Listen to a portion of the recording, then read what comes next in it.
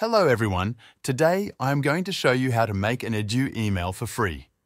To create a temporary email, open your browser and go to a site that offers free temporary email services. Examples include Temp Mail, Gorilla Mail, or 10-Minute Mail. On the home page, you will usually see that a temporary email address is already generated for you. Copy this address and keep it ready. You can use it for registration or verification without sharing your personal email. Next, search for community colleges or online educational platforms that provide free EDU email accounts. Many community colleges in the United States offer EDU emails when you sign up for their courses, even if they are non-credit or free courses. Open your browser and search for free online courses offered by institutions that include student email accounts. Examples might include California community colleges or platforms partnered with educational institutions. Choose an institution or platform from your search results and click on their registration or application link. Fill out the required information such as your name, date of birth, and address.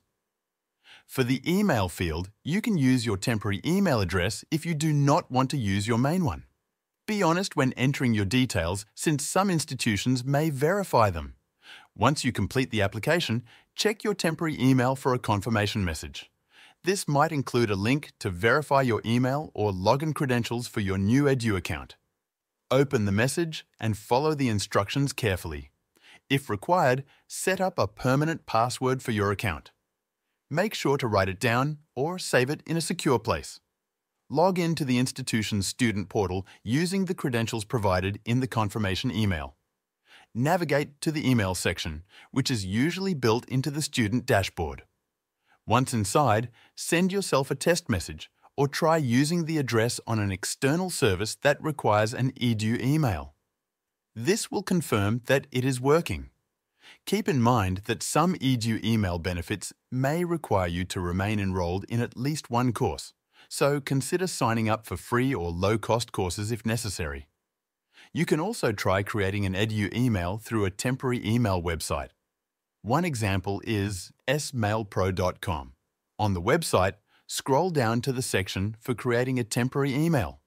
Click on the Change button, select the type of email you want to create, and then click on Create. It will generate an EDU email for you. However, keep in mind that this option does not always work consistently, so using the method through an actual institution is usually more reliable. That is the complete process of creating an EDU email for free and using a temporary email during registration.